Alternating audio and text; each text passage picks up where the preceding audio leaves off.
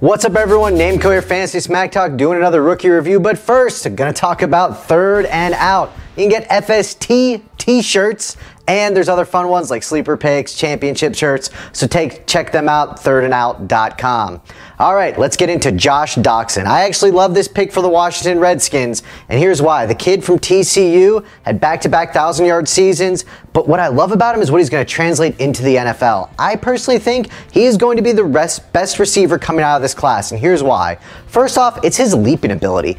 41-inch vertical at the combine. That was the best out of any wide receiver. Plus, he has great hands, and he's great in the red zone. 6'2" also. And what you really love about him is when you're really looking at the film, the corner fade is just, he's so sick at it. His one-hand catches, he's always getting a little bit of separation, and his leaping ability really separates him in the way the NFL is going to, where you can't put as many, you can't really put hands on people like you used to. That corner fade is very important, so I see him getting a decent amount of touchdowns over the course of his career. So let's talk about fantasy for this year. While clearly I like him for keeper and dynasty leagues, this year I think it might be a little tough. You have Deshaun Jackson, Jordan Reed still there for the Washington Redskins, even Pierre Garçon. So will he get on the field immediately? Probably not. I think you could have some impact in the second half of the season. However, I'm not wasting a high pick on him by any means, even though I think he will be the best rookie receiver this year.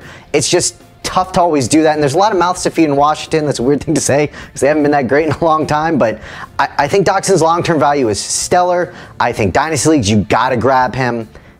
This year's draft, I really see him as a wide receiver 4 with upside. Say Pierre Garçon goes down, second half, could he really blow up if Kirk Cousins plays how the Redskins hope he does? So that's kind of the feedback on Josh Doctson. Good luck this year in your fantasy leagues. Third and Out, check out the t-shirts.